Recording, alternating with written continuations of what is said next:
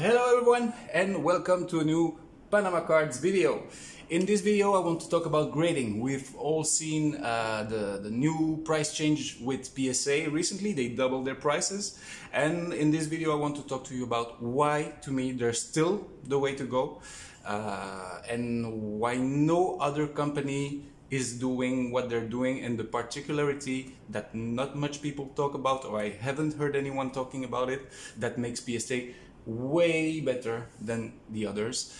We have some new companies that just came in. The HGA slabs are beautiful. You can add some colors close to the color, the jersey color or the parallel color. That's really interesting what they've done. You have the CSG slab that is really nice, looks a bit gamey and stuff, and really solid, looks really solid, really nice. You have the SGC that everyone knows, that is black. They're the only ones doing that. That's a big main advantage they have. Personally, I don't like the black, but I can understand a lot of people do.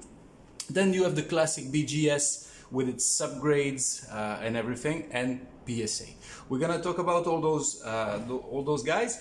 Now, first, here's an example. Like we have here a BGS card. What do you see first? What I see first on this card is the 9 and the 10, the grade.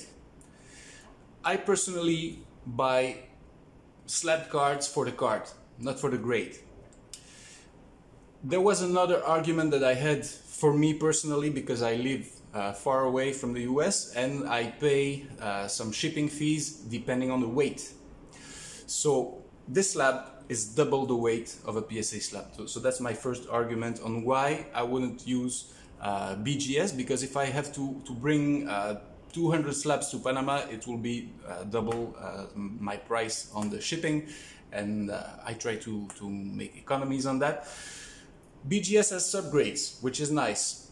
Only HGA, the brand new company, puts subgrades in there too, and CSG as well. PSA doesn't have it. SGC doesn't have it. Well, I'm not into subgrades. It's not something that I'm interested in. Maybe the subgrades could go in the back of the slab because for me they're not important. One thing that I consider important is the neutrality of the slab. And that's what only PSA has. Why? If you look at an HGA slab, for example, you will see first the name of the player and the grade. That's the main focus thereon. It's really hard to find the card set, the parallel. They're on the same line, way smaller. That I don't like. I like to have everything at the same level, the neutrality. And that's what PSA does. PSA has the same size for the font, for the typography, for the set, the name of the player, the grade, everything is on the same level. And that's what I really like with PSA. Also, the typography they chose is a super neutral and basic typography. If you look at the typography of an SGC case, I don't like it. It's what the typography on the SGC case to me is what makes it look so cheap. Even though the black is beautiful, the typography kills it. That's my opinion. Now with the CSG slabs that just came out, I have that same problem. The size is focused on the grade and the name of the player, and also the font is a bit too gamey, too Pokemon for me. That's something I don't like about CSG. The HGA, as I said, it's hard to find the name of the card, the set, the parallel. All that is smaller, and that takes a lot of focus off what card it is. And I think that's important, and it should stay at the same level. Same thing with BGS. BGS has the name of the player, the name of the card smaller, and that's the grade that is the most important for BGS, something that I don't like. So for me, it will always be PSA. There's no other company that does that. That neutrality on the label is to me the most important thing, the reason why I will only collect PSA.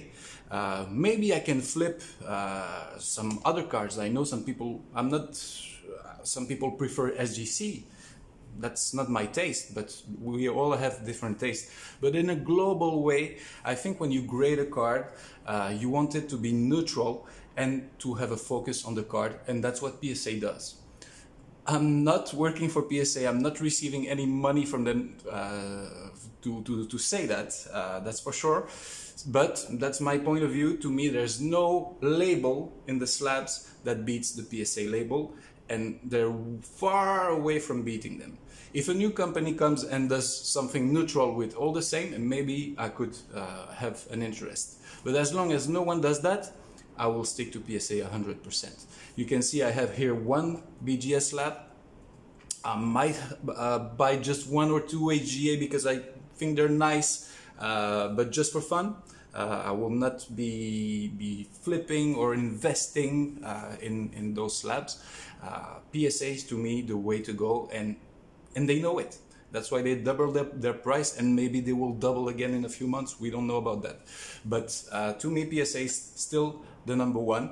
So tell me your opinion. Might be an interesting debate to have. Some people will prefer the SGC, some people will prefer the BGS because it's stronger. I'm sticking to PSA 100%. So tell me in the comments, let's open the debate. If you like this content and you hadn't maybe realized about the typography, please like and subscribe to my channel. I'm growing. And yeah, it's been a pleasure talking to you guys. I'll see you next time.